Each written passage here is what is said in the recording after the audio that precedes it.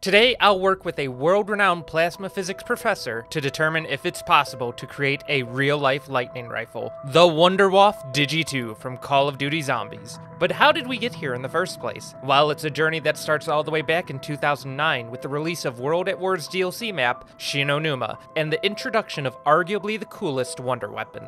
For those who didn't grow up playing zombies, the formula is pretty straightforward. Zombies break through barriers and come after you. By killing zombies, you get points and progress through rounds. The higher you get, the stronger and faster the zombies get too. So basically, you just hold out as long as you can. Which is a lot of fun because it recreates that sort of arcade gaming experience, as everyone's given the same tools to start with. Then you choose what weapons, perks, and strategies can get you to the highest round. Every zombies game starts you off with a single pistol that basically does no damage, and you're tasked with either buying weapons from the wall with these outline chalk drawings, or you can test your luck and rely on the RNG of the mystery box. Spinning the mystery box gives you a random weapon that you can't typically purchase. And if you're lucky enough, you might get your hands on a specialty weapon, one that isn't supposed to exist in the real world. For the first two Zombies maps released, Toten and Verrückt, the available wonder weapon was all reliable, the ray gun, a space laser that would destroy your enemies with green donuts. However, on the third map, Shinonuma, a weapon that had infinite damage output was introduced, the Wunderwaffe DG-2. The Wunderwaffe is a lightning rifle that allows you to kill an entire horde of zombies, as lightning chains from one target to the next. No matter what round you're on, this will get the job done. It makes me think back to the days of how much fun it was playing split screen with my friends, and I would gloat that I had the best weapon in the entire game. Makes you embrace the dark side, as if you're shooting lightning like the Emperor from Star Wars. This always made me wonder, would it be possible to create something like this? Fast forward about a decade after I graduate university with a master's in nuclear, plasma, and radiological engineering, and we find ourselves answering this question. And to do so, I'm collaborating with one of my favorite professors, David Rusick, who helms the channel Illinois Energy Prof. Professor Rusick covers a ton of interesting topics on his channel, from simple questions you might have about how things in the world work, to more complicated aspects of nuclear engineering. He's always had a great way of breaking down ideas, and is an inspiration for the type of content that I want to make on this channel. I had focused my studies and research on nuclear power engineering, but because I wanted to get the most out of my degree, I've always endeavored to take classes in similarly related topics from radiological and plasma fields. Professor Rusick is one of the leading minds in plasma processes and developments. Also, he's just a really great and interesting person, so I'm pleased to have him join me on this project. So without further ado, let's hear from an expert about what are plasmas and how they would work in this situation. Hello. I'm David Rusick, Illinois Energy Prof. And I'm here today to tell you about whether you can shoot a lightning bolt across a room. Now, this is clearly a fun topic, and it grew out of a class I was teaching on, plasma engineering and plasma physics. And one of the students in there, graduate student, has a website. And his website looks at the science behind fun things in video and science fiction and video games. And in particular, we were interested in Call of Duty. There's a rifle that shoots plasmas, and you can shoot zombies with it. And of course, we were wondering, and he was wondering, what it would really take to make that kind of gun. So, here is my gun. All right, I bought this on the Amazon. I buy everything. All right, and it is a Tesla coil in the circuit, and it does need to be plugged in. And we'll come back to this in a bit. But the thing that it shoots is a plasma. And so I need to tell you what a plasma is. And a plasma is a hot ionized gas. So let's say we have a gas molecule, and it has a nucleus, and it has electrons, more or less, going around it. And an ionized gas is where I put enough energy into this so that I have just the ion, and I have just the electron. And they are free to move about. This is the fourth state of matter. You've got a solid, you warm it up like water. You warm it up, you get a liquid. You warm that up, you get a gas, fills the whole room. You warm this up a bit more, and you can break apart the molecules and then break apart the atoms into charged particles. Because this one is negative and this one is positive, when I have a plasma, it doesn't fill up the whole room. It can kind of hold itself together because of those opposite charges. Now, a lot more about plasmas and lightning is on a video I'd made some years ago, so you can be able to follow up if you want more of this. But for right now, let's concentrate on plasma in the form of lightning. All right, so we have clouds. And again, a lot more details in that other video, but the clouds end up having a large charge, and so they are going to have a very high, many millions of volts charge on them. All right, megavolts of charge. And we have ground down here somewhere. All right, here is the ground. Now, you might think, boom, just ionizes all the air, making it a plasma. But that's not quite it. First, what happens is we have some kind of ionization, maybe cosmic rays comes, makes a few charges, and the cloud makes what's called a leader, a negative leader, right? And then this, you may have another ionization cosmic ray event happen here, and it goes this way. And so this voltage that was in the cloud, right, is now transferred closer and closer and maybe closer and then closer. And when it gets very close to the ground, this voltage difference is now between the cloud, well, it's between this tip of the negative leader, you don't see anything yet, and the ground. And now you can actually have a positive leader come up, some type of positive charge strikes coming up, and at some point, crack, you get ionization. And since this was the charged channel, right, this is what lights up in the sky. And you can see on this picture more carefully, you can see some leaders that might not have gone anywhere, right? They never reached all the way to the ground. Those will light up too, because now the charge will all flow wherever there's an ionized gas channel. This lightning bolt is not something you want to be hit by. Part of my work with Professor Ruzic involved a report on the analysis of electron density in thermoplasma devices, and I believe that these devices are where we can find our answer on how to make an actual lightning gun. Thermoplasma devices are those that operate under STP, standard temperature and pressure.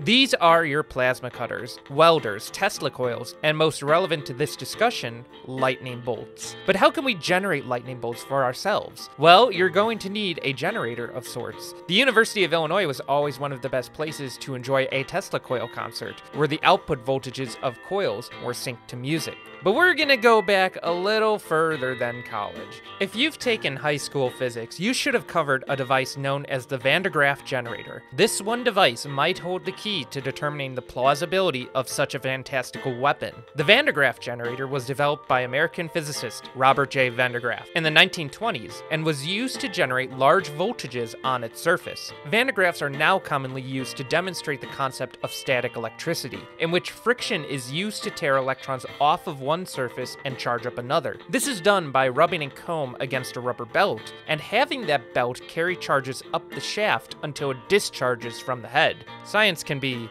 so dirty sometimes. But it's actually the unique shape of the Van de Graaff generator that allows it to build up such a large amount of charge at insanely high voltages on its surface. It basically comes down to how charges like to move. Charges like to gather on points of an object. This is why when there is a thunderstorm and the area around you becomes charged, it's recommended to avoid pointy objects like trees. That's because charge always builds up to take the path of least resistance when moving to the ground. So if you put your fingertips close to the sphere of the Van de Graaff, you'll notice that sparks of electricity will jump from the sphere. Now the charge is building up on you, and your hair will probably begin to stick up if you touch that surface. Van de Graaff generators have the potential to reach millions of volts. However, what limits their electrical output are corona discharges and the arcing phenomenon. Corona discharges occur when positive and negative ions recombine, and that's essentially what occurs when a lightning strike happens. Arcing is the prolonged breakdown of the neutral gases like air surrounding electricity. The smooth design of the generator makes it more difficult for current to flow and make those corona discharges, and arcing much more difficult. It also helps that this device operates at low currents, about 200 milliamps, so it doesn't cause any sort of damage other than a slight shock when you touch it. From an electrical discharge, current matters most when you're determining if something will kill you. So when determining if this device could work, we need to understand a few things. Does that technology fit the era and aesthetic of the weapon? What would be the effective range of such a device? How much power is required? And what is required of the person wielding it? The Wunderwaffe's name is derived from the German term for wonder weapon, because it does come from a World War II video game. The term wonder weapon was actually a propaganda push from the government, claiming the development of revolutionary superweapons that would stoke fear in their enemies and garner adorations from the civilian population. These superweapons included everything from the infamous V-2 rockets, specialty U-boats and aircraft, the 80-centimeter cannons mounted on railways, and even primitive night vision and infrared optics. The history of these wonder weapons is super interesting if you ever want to delve into it, and among the purported weapons were direct energy weapons. This is interesting because the DG from Wunderwaffe DG-2 comes from Die Glock, a theory about Nazi occultism that led to the research of free energy, anti-gravity, and time travel. Very fitting for the map Doris, the game's canonical birthplace of this device and the teleportation device. And if you look at the design of the Wunderwaffe DG-2, you notice the prongs sticking out at the end of the rifle. As I mentioned before, charges have difficulty flowing from smooth surfaces, but 5 pointy probes for a charge to flow from make it much more feasible. A discharge from the DG-2 shoots a stream of lightning in one direction towards wherever it is aimed. Now, the rifle derives all of its energy from 3 incandescent bulbs that are used as ammunition. Essentially, one shot from the rifle corresponds to 1 bulb of power being used up. While the history of thermal plasma devices hasn't really changed since World War II, the specific wattage of the bulbs can be determined after the energies and electron density of each lightning shot is found. And Professor Ruzic knows just how to do that. No, wasn't that cool? So, we've got a gun, and we know what it's made of, plasma, and how to get it there. But will it jump from zombie to zombie? Probably not. But it could if the first zombie wasn't grounded and then the next zombie along the line was grounded. You see, here's a great example. This guy, he's got a metal rod in one hand and a metal rod in the other, and the lightning bolt looks like it goes through him and then eventually to this big cage out here, which is grounded. I'm sure this guy has a nice thick wire under his shirt going between those two, because otherwise he'd be dead. You don't want to get hit by a lightning bolt. But that's a perfect example that we can go from something to something else if they're both grounded. But of course, you also have to have enough power. So let's do a little math. How much power do you need? A lot. 11 kilowatts if you want to go about 10 feet, 3 meters, and that will give you the voltage at the tip at about half a megavolt. You want to go 30 feet, about 9, 10 meters, you're going to need 25 kilowatts of power, and that'll probably get you at a megavolt, right? It's a lot. It's a lot. The key, of course, is how long do you want to stay on? Because remember, power equals energy over time.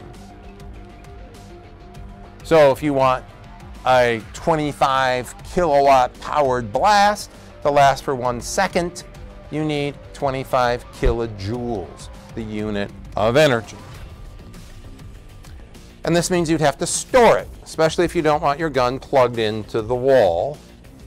If I want, say, a 10-second burst, that will go 30 feet, multiply by 10, and we need 250 kilojoules of a voltage source that can discharge extremely completely in those 10 seconds. I have one of those in my lab. I have this capacitor bank, and Notice it's a long capacitor bank. It'll go all the way down to there and from the floor to the ceiling. And all that fully charged is your 250 kilojoules. Probably not a little tiny bulb you can stick into the side of a machine. And that's what you need to know about shooting lightning across a room. One of my childhood dreams has come true, and now I know exactly what I need to build a lightning rifle.